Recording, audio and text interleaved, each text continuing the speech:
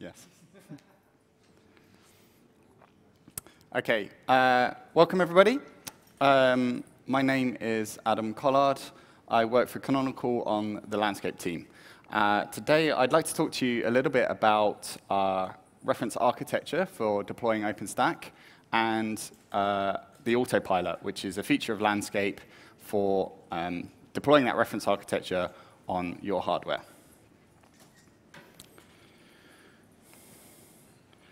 OK, so what do we mean by architecture? Well, if we look back, in recent years, it used to be that a simple, all you needed to do to deploy software was know about a single piece of software. It had some configuration files, and it ran on one machine. But these days, with modern software like OpenStack or machine learning or big data things, we have a full set of different services. And the key piece of information, the key thing that we need to know is how to put that onto 2 machines, 4 machines, or 100 machines. And that's what we mean by architecture. It's about laying down those services on your sets of machines, working out what goes where, what can be co-located with what.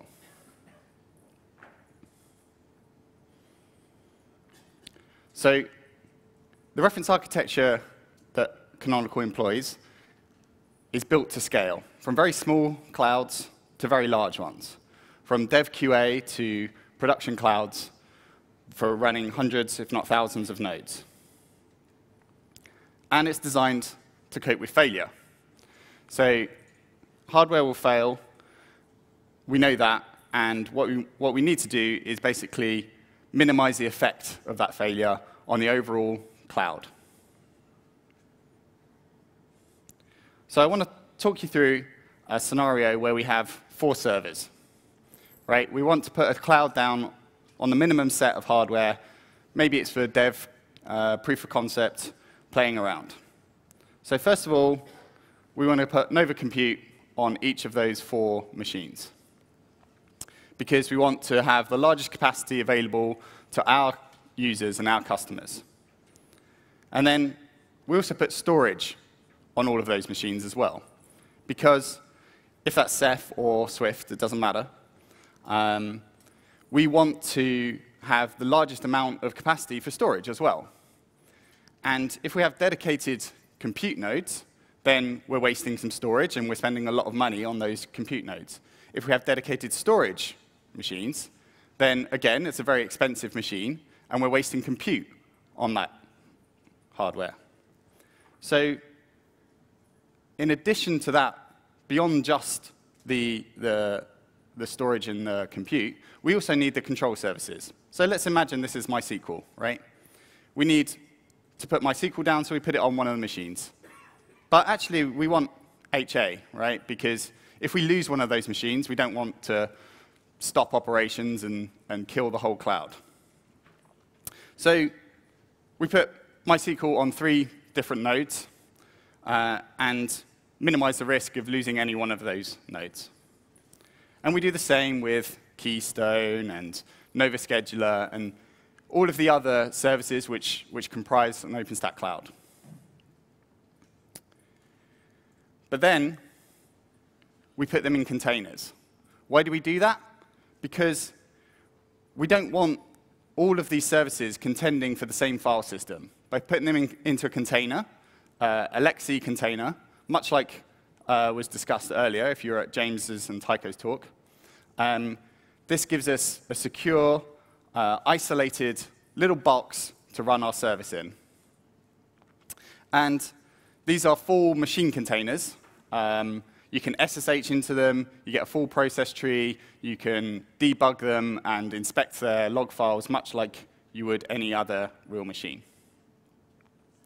But we still have the problem that if we were to lose one of these machines, we'd lose 1/4 of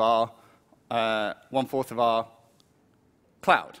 And if we had some important services, the leader, for example, in MySQL running on the same machine as the leader for Gluster, say, if we were to lose one of those machines, the failover that both of those services need to do at the same time could get very messy. So what happens if we add 2 new servers into the mix. We've grown the capacity of our cloud, so we want to put compute and storage down on this new hardware.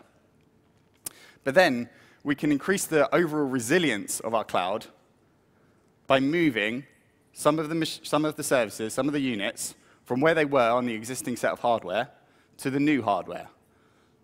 So this spreads the load and spreads the failure across, spreads the risk of failure across the whole set of hardware. So this also comes into our performance story. The best overall performance of your cloud is when every single machine that forms part of that cloud is humming. It's not screaming, trying to keep up with high demand that it can't keep up with because it's blocked on CPU or I/O or network or whatever. And it shouldn't be just idle, sitting there doing nothing, because then it's an expensive waste of money that you've laid out for this machine, for your hardware, for your cloud that's being underused. So by putting all of the control services across the full set of machines that you have in your cloud, you're making every component of that cloud contribute to the overall throughput and the overall demands on the cloud. And it should be simple. We want to make OpenStack available for everybody, and we want to have an easy way of exposing that to our end users. And so that's why we made the autopilot. So I'm now going to switch, with a bit of luck, and show a demo of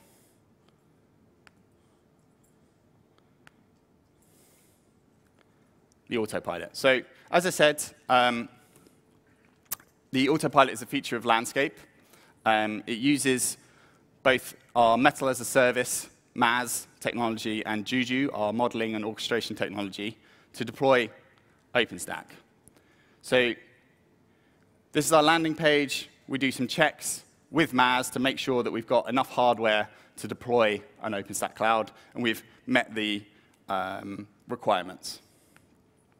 And then through a simple clicky wizard, we can select our hypervisor, our SDN, and this information has been pre-filled, the network information has been pre-filled based on information that's been entered in MAS, and discovered, hardware information has been discovered by MAS about the particular machines that will form part of your cloud.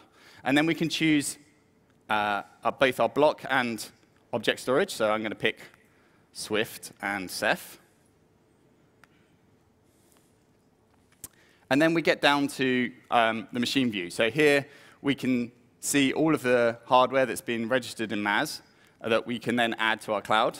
We get the information about the characteristics of that hardware, how much RAM is available, how much disk is available, how many cores, etc. And I can also see that they're connected to the network as well.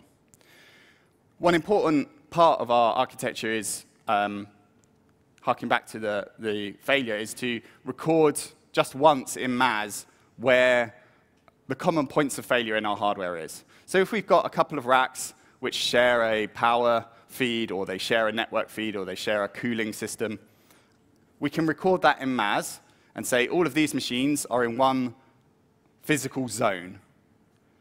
And those zones you define once in MAS when you wire up the data center, and it's reused throughout the whole stack. So what that means is that your failure scenarios, which occur from your physical wiring and your physical setup of your machines, are exposed through availability zones in OpenStack to your users. So that means they can build an HA application on top of your cloud, which reuses the information that you've already set up once in MAS. So I'm going to add another availability zone, which again is a separate physical zone in MAS. So here I can see I've got 6 machines selected. which means I can do an HA cloud. So one important thing, given enough hardware given to the autopilot and to the architecture in general, we will deploy HA by default so that you get a production quality cloud.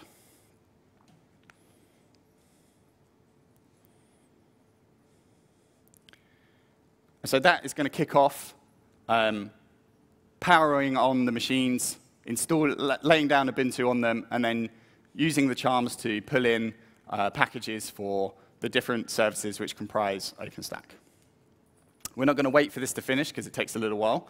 But what I will say is, at the end, we also want to give you a usable OpenStack. So that means we automatically upload into Glance images for 1404 LTS and 1204 LTS, and also set up security groups to allow SSH and ICMP access. And finally, set up some information to easily allow Juju to be used to deploy workloads on top of that cloud. And you can see some more about how we facilitate Juju deploying services on OpenStack in a talk later by my colleague, Rick Harding. OK, so now we'll jump to one which I prepared earlier. So this is the dashboard that you see once a region, a cloud, has been deployed. So we get some usability graphs, some trending data to see how our cloud is being used and to anticipate outages and to allow us to do capacity planning and to know when we are running out of block storage or object storage, or our machines are screaming and really need some more compute capacity. So we also get a summary of the existing hardware, some links to Horizon and to download the RC files. But what I want to show you today, in particular, is add hardware. So this initial deployment was with 6 nodes, but there's more machines registered in MAS, which allows me to expand my cloud. And so groups by AZ, I can see here there's region 1.1 and region 1.2. These are 2 different AZs, again, tied back to that zone information in MAS. So I can see I've got 2 machines that are already in this zone, which are already in the cloud. But I can add another one. And I can do the same for the second AZ. If I can hit it. OK. So again, that is doing exactly the same thing as the deployment. It's using Juju and MAS to boot up the machines, install Ubuntu, and then install the software. And automatically, Juju allows us, the beauty of Juju is that it will automatically manage the relationships between the different components in the cloud, so that these compute hosts will automatically show up as additional capacity in Horizon or in your Nova command line. OK, now I'm going to switch back to, not that one, this one.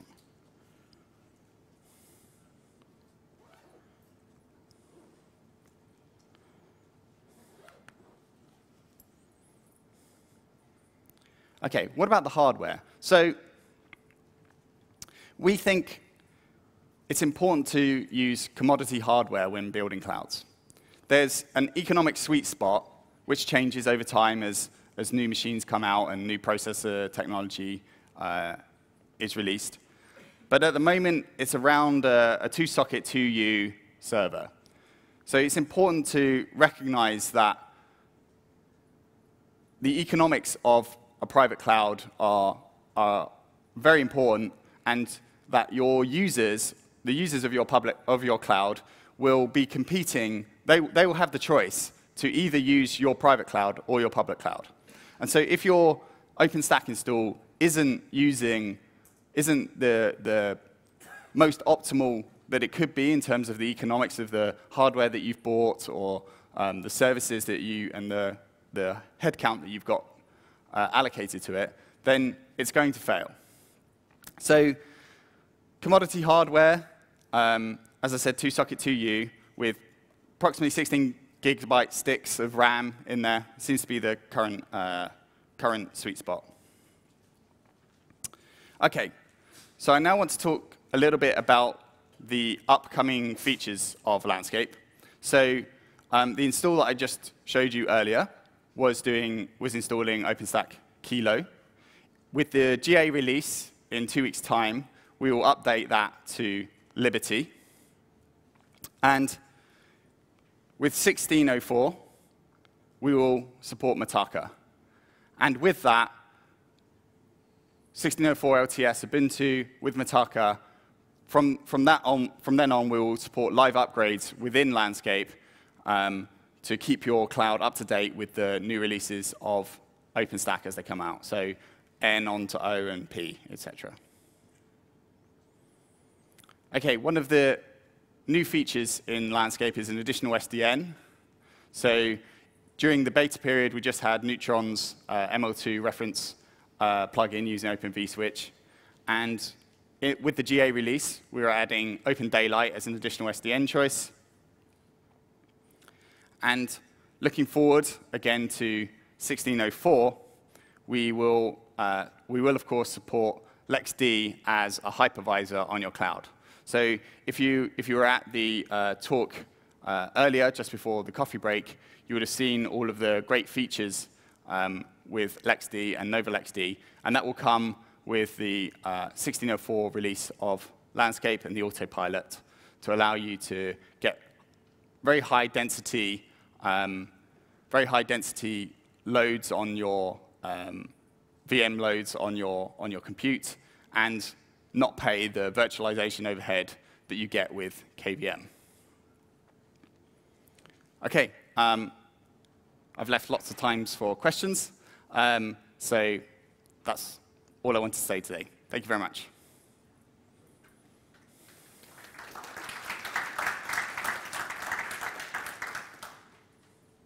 Yes?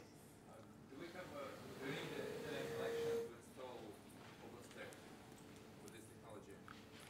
OK, so the question was, do you need an internet connection in order to install OpenStack using the autopilot? Broadly, yes. There are certain sites that we download the images from, for example, and download other parts of the charms and the packages to get that. But you can, with the GA release, we have proxy support, so you can put it behind a proxy and get all of that information from there. So it doesn't need direct access, but it does require access to the internet, yes. So we can download it first, then inside our LAN? Yes, exactly. So the broad steps of installing the autopilot are to first install MAS, which allows you to then register your hardware in your LAN, install MAS onto one of those machines, be that a top-of-rack controller or be that some other machine that you've got available. And then that allows you, that runs a proxy on it and caches apt packages. And then you install Landscape, and then you would configure a proxy during that installation of Landscape, and then it would use that for going forward. What about Juju storage? Should be also downloaded? The Juju storage, did you say? Sorry. Juju storage, I don't know. So, right, so the charms, Juju, so during that installation process, you'll bootstrap Juju, install it onto one of the machines on MAS, and then install Landscape. All of that can go through a proxy, but yeah, you need, you will need, there's features in Juju to set that proxy, and that will be reused throughout the stack. You said you place the services in containers. What containers are they, and do you place all of them in containers? Do you use VMs at all? Right, so all of our services are in containers. The only things that aren't are Nova Compute and the Neutron router gateway service. Every other control service, which forms part of the cloud, is in a Lexi container. So no, we don't use any KVMs as part of the control surface, but obviously KVMs are used for the workloads on the cloud. That makes the sort of set component seem almost trivial. There are obviously architectural choices you make, whether it's monitor daemons and things Yeah, so I mean, so that's that. I mean, the whole point of the autopilot is to make it seem simple. Landscape gets the information from MAS about the hardware and then makes an intelligent choice as to where to put that. So, for example, if you were to install it onto 100 nodes, it puts down 3 monitors, CEF-mons, and then OSDs on all of the rest of the hardware, and will use all of the storage available beyond the OS disk to expose that as block storage, object storage to the users, to the workload. One more question. We're a development company, so we would like to have some customization in our clouds. And this can ruin the OpenStack installation if we do something with hands. So if I understand the question, you want to be able to customize the OpenStack that you've deployed using Autopilot? Yes. OK, so What will happen if we customize it? Then it won't be Autopilot don't understand what we done there. right. So the question is, after you've installed a cloud and then you've customized it, could you then confuse the autopilot and it doesn't understand how you've done that?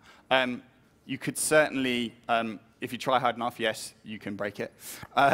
It depends what sort of customizations you're doing. Sure. It very much depends on what sort of customizations you're doing. The technology that the autopilot uses is Juju to maintain to add that hardware and to expand the capacity of the cloud.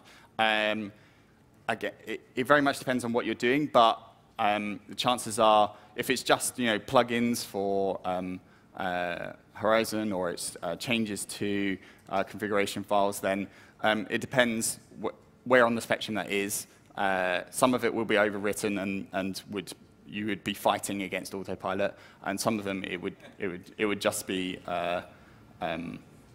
alongside it. So if you do want to have a customized version, then all of the charms and all of the ways that Landscape is deploying this is open source and is readily available for you to do. So you could, if you don't want the strongly opinionated view that Autopilot has, you can easily reuse the charms, deploy OpenStack, and then customize that.